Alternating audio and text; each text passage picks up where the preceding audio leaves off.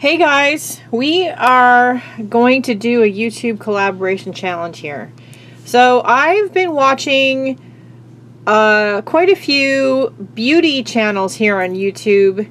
Why, I have no idea. But anyway, they're all doing something that's kind of funny, scary, fun, weird, all of those things. And I don't know who started it, but they're all doing the 100 layers videos. 100 layers of lipstick, 100 layers of foundation, 100 layers of highlighter. I thought, okay, that's interesting, but how we could do that with art supplies. What if we did 100 layers of some kind of art supply? So I challenged a bunch of my fellow YouTubers and Facebook group members to do just that. And their links are going to be in the description below. I'm going to do 100 layers of acrylic paint. Of course, I'm not going to make you watch it in real time. I'm going to speed through it, and I will be back at the end, and we'll see how high it gets. I have a bunch of these mostly used up tubes of paint, and this is a great way to use them up and do something fun. So we're going to do that, and I will be right back.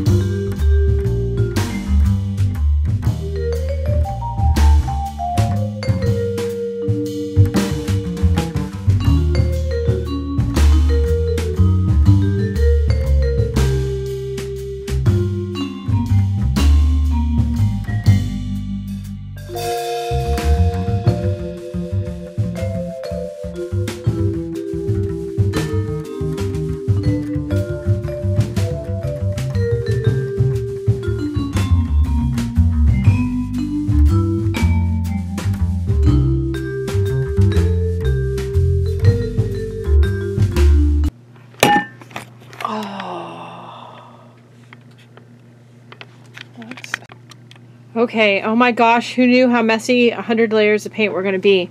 And in case you didn't see it, I don't know how you could because I'm going to leave it in.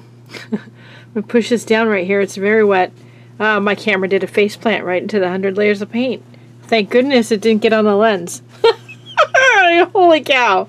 But here you go. Look, it's so heavy. I think we should put it on the scale and see how much it weighs. Okay, let's see. I'm going to get this on that, yeah. So I'm going to put this on my scale.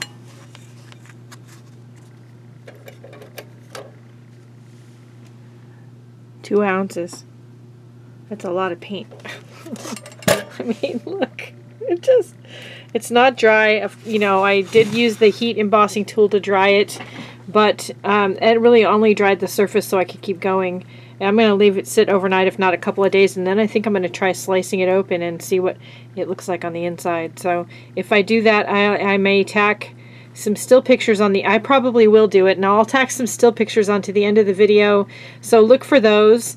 It's pretty interesting. It would be interesting to do something like this and cut it open and then, you know, encase it into some resin or something and make a paperweight or something out of it. It would be really cool. Anyway, there you have it. 100 layers of paint.